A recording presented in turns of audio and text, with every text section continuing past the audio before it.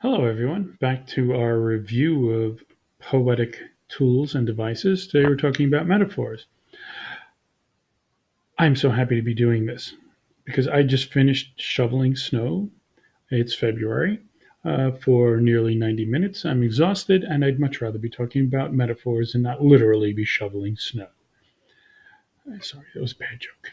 All right, so you know what metaphors are. You talked about metaphors with your teachers for the last couple of years. Not you understand that. So we're going to go over how a little bit more deeply how just in two poems poets use metaphors. All right, here's a definition. I'm going to read it in my best reading a definition from a textbook voice. A metaphor is non-literal language. In poetry, however, it is more and less than that. Poets generally mix literal and non-literal language in their poems. That's what confuses students about poems. That's what confuses novice students when they're writing about poems and they're reading poems. When is the poet being literal and when is the poet being metaphoric? It's tough sometimes. Poets rely on the listener's understanding of what is being referenced by the highly focused form of non-literal expressions. Look at that last sentence. The poets rely on the listener's knowledge, on the reader's knowledge about what they're referencing. If they're using a metaphor and the reader doesn't know what the reference is to, that poem fails. That's why the second poem I'll be explaining a bit more. Some older poems that are still in textbooks because they're good, they're legitimate, they explore really deep ideas in really original ways, but the metaphors are a little old. And that's why when you read Shakespeare, there's so many footnotes because a lot of the references we don't get anymore.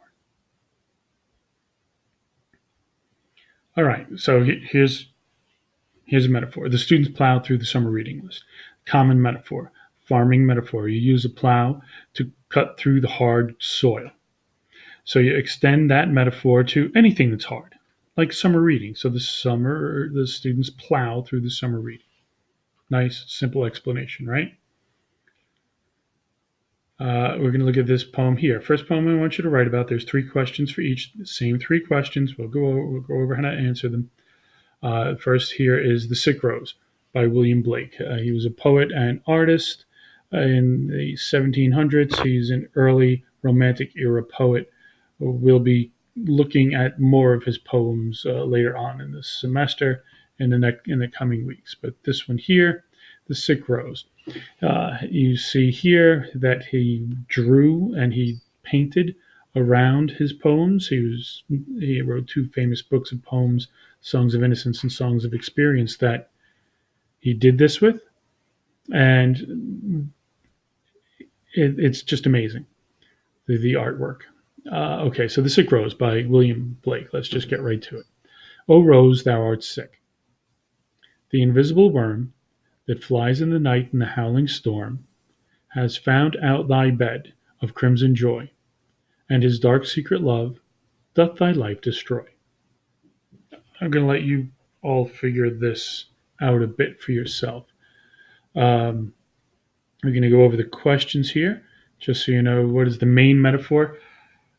Poets use this structure of main or driving metaphors. So they'll have one metaphor that kind of holds the whole poem together, and then they'll kind of, no matter how long or how short, when you look back at the poem, The Rose, no matter how long or how short, they'll kind of change that metaphor around, and that's where they create their message. How does the listener understand this metaphor? For this question, I want you to explore how the main metaphor changes as you read the poem, and give the poem meaning in a few sentences. Three, no more than three sentences for this answer. Don't go overboard on this. This poem, I'm going to tell you, you're going to get it wrong. Everybody gets it wrong. When I took intro to poetry in college, I got it wrong. Everybody gets it wrong, and that's why I have this here, because you learn from your mistakes. And making mistakes in math is the same as making mistakes when you're reading poetry. you don't make those mistakes again. You learn to look for different details. Second poem is by John Donne. He's one of the greatest metaphysical poets. As I say here, he reckons that metaphysical poets reconcile the physical and spiritual world. He wrote about the soul. He wrote about God. He wrote two different types of poems, religious or secular. This is one of his secular poems. I'm going to give a little bit of explanation here, and we'll look at some of the lines a little closely. I'd be doing this. We'll do this when we get in class too, because this is a metaphor that you might not, because it's old. It's an old poem. You might not be as familiar with the flea. You all know what fleas are. I think he was writing in an era where if you were rich, you didn't have as many fleas on you as poor people did. Everybody had fleas. So in this poem, he's kind of using the flea to make an argument to a woman to sleep with him before getting married. And he's using the flea as the basis of this argument. You'll see. I'm not going to read every single line. You do that, and then you answer the questions. He's being funny here. Mark but this flea, and mark in this, how little that which thou deniest me is. It sucked on me first, and now sucks on thee, and in this flea our two bloods mingled be. What's the big deal? You can sleep with me, I can sleep with you. This flea has already done the deed for us because our blood is mingled. Isn't that what it's all about, the mingling of blood? And he says here, nor sin nor shame nor loss of maidenhead. Maidenhead is a metaphoric term for virginity. There's a reference to that. I only bring that up because there's a reference to that later on. It's not good. It's a funny argument. It's not a good argument, though. And then I'm going to go right to the last stanza. There's only 3 stanzas in this poem, so it's not really long. Cruel and sudden hast thou since purpled thy nail in the blood of innocence? Wherein could this flea guilty be, except in that drop which it sucked from thee? That's the woman's answer to his argument, to his trying to seduce by crushing the flea and therefore crushing his argument. And there again, purpled thy nail in the blood of innocence. Another metaphorical reference to virginity, of which this woman is having none of this argument. Deservedly so. So again, main metaphor, right? Just like you do with essays, and just like you do with novels, just like you do with stories, you can use the title to try to identify a main metaphor.